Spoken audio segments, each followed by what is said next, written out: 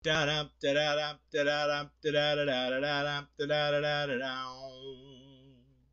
does that even mean, Bowers Game Corner? Ahoy there, YouTube! I'm back again today for another game review. And today I'm very excited to check out Cosmic Wimpout from Kaplow Games. This is for 2 to 7 players, ages 7+. It'll take you about 20 minutes to play. And in Cosmic Wimpout, this is a light push your luck dice game. We're going to try to get to X amount of points. But this game's a little bit unique because in most push your luck dice games, you're able to stop whenever the heck you want. Not so much in this game because you're going to have very limited times when you can stop. Will you wimp out? I don't know. Let's open it up and we'll check it out. Alright then, we're going to take a look at what you're going to get inside of Cosmic Wimpout. First and foremost, we have a handy dandy rule booklet. It's 2 pages, double-sided. It's got pictures, illustrations, examples, all the stuff you like to see in a well-done rule booklet. And this is a well-done rule booklet, even though there's a lot of stupid flavored text like all over here and all back here. They really could have compressed it down to 1 page, but that's neither here nor there. I'm glad they didn't, because it is a well-done rule booklet, and they'll have you up and running in no time at all. Now, one thing I forgot to mention in the cons is that there is a theme to this game, but I don't know what the hell the theme is. You're in space, and you're trying not to wimp out, and there's UFOs and lightning, and who the hell knows. You're trying to get freight trains, or I honestly don't know. The theme is completely bizarre and out there. So, in this game, what you're going to be doing is you're going to be trying to score X amount of points. It says in the rules they recommend going to 500 points, but you can go to whatever number you want. And on your turn, you're going to be rolling these 5 dice. These 5 dice are the stars of the show.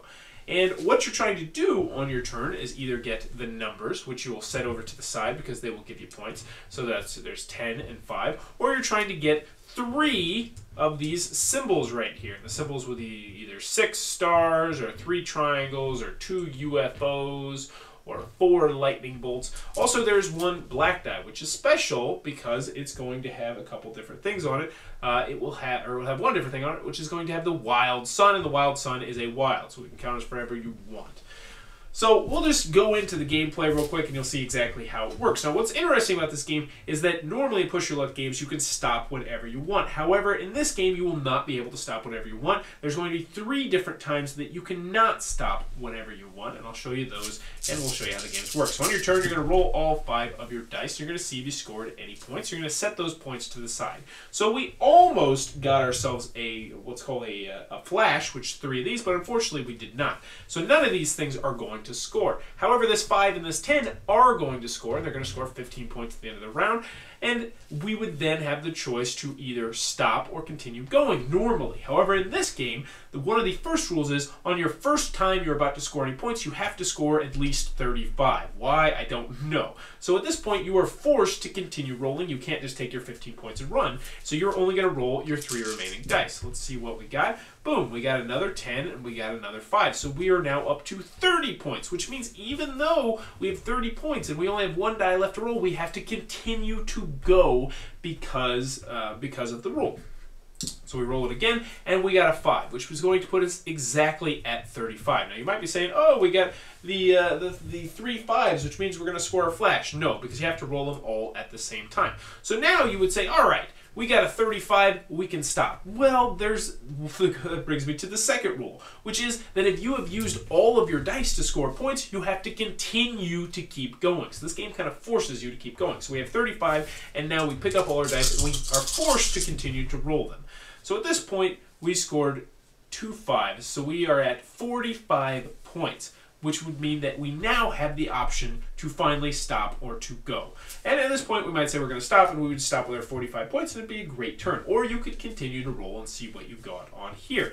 Now, let's pretend that you do continue to roll, and this happens. So if this happens, you get 0 points. You have wimped out, which means you would have 0 points. You would pass the dice over to the next player, and then when it gets back to you, it's your turn again, and you have to score 35 once again before you can stop.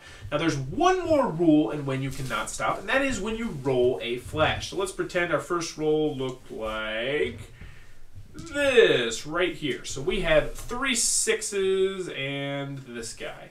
So this is a great roll. We would put these 3 6s over to the side. This is going to score us 60 points. We have a 10 right here, which is going to score us 70 points. So this is great. You're like, you obviously want to stop right now because we have 70 points.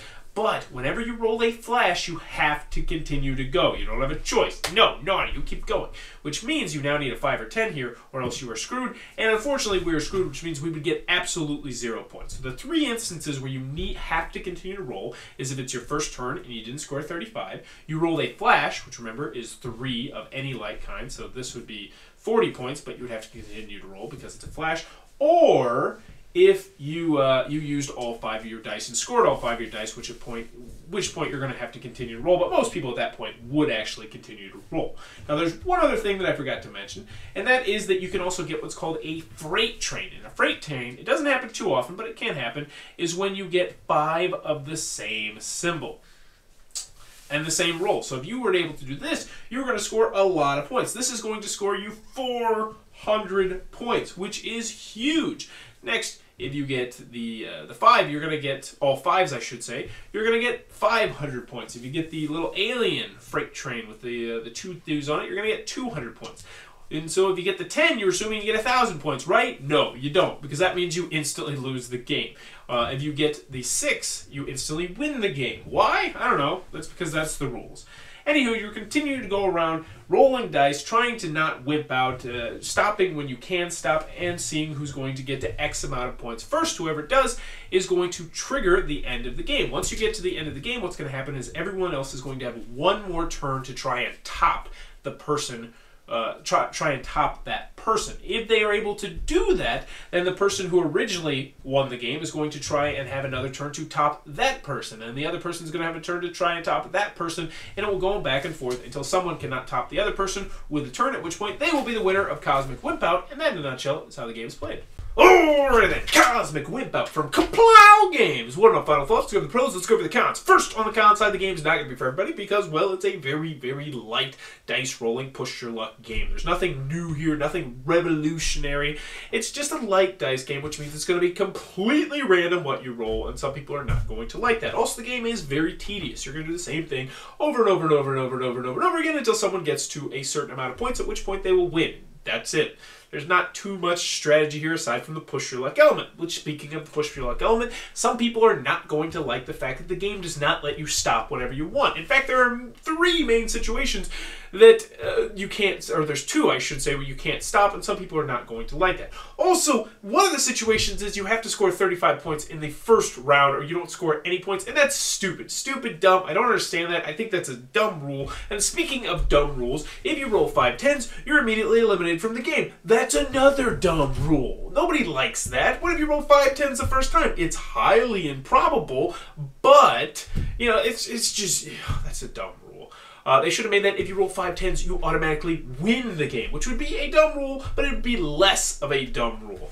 Continuing onward, it says 2 to 7 players. I'm not going to recommend the 7 players. Hypothetically, you could play this with 1,000,000 players, but I feel like about the sweet spot is 2 to 4 or 5. Any other cons I have with this game? Not really that I can think of. Oh, it's probably out of print. It's from like the 1970s.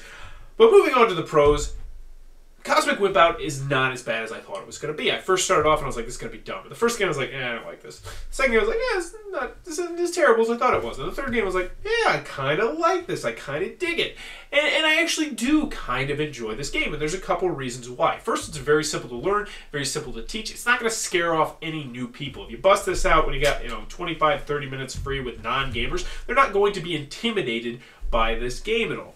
Also, I like how I thought I was not going to like that the game wouldn't let you stop when you wanted to stop. However, I did actually kind of enjoy it. It actually made those situations where you can stop like a more difficult decision, because it's like, oh man, I might not get to stop if I keep going, but I don't want to stop right now because I didn't get this many points this round. And so it actually makes the decision a little bit more interesting, at least in my opinion. I also like how the mechanism works at the end of the game, where if someone reaches, say, X amount of points, say if you're playing to 500, everyone else is going to have one more turn to try and go jump over that person. And I really love this mechanism. But if you do jump over that person, let's say you get to 520 points, then that person is going to have one more attempt to try and jump on top of you, which then you'll have another attempt to try and jump on top of them. And I like that back and forth way that it does that. The dice are perfectly serviceable. The rule booklets, it's a little bit cheesy, but it's pretty well done. And overall, Cosmic Wimpout is not a bad, light, dice-rolling, push-your-luck game. If you can find it at a thrift store, which is probably about the only place you're going to find it, it might be one worth checking out if you were in the market for a light, very light, dice-rolling game. Oh, one last thing I want to mention is I enjoy the portability of it. It's very small, throw it in a book bag, purse, anything like that. You'll be able to take it wherever you want. So that is Cosmic Wimpout from Kaplow Games.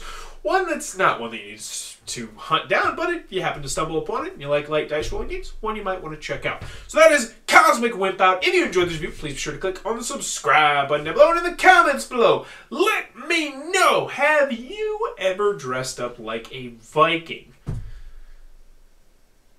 No, I don't think I have. Worn a Viking helmet, but that's about it. So if you ever dressed up like a Viking, why did you? Let me know in the comments below. And as always, thanks for your time, YouTube.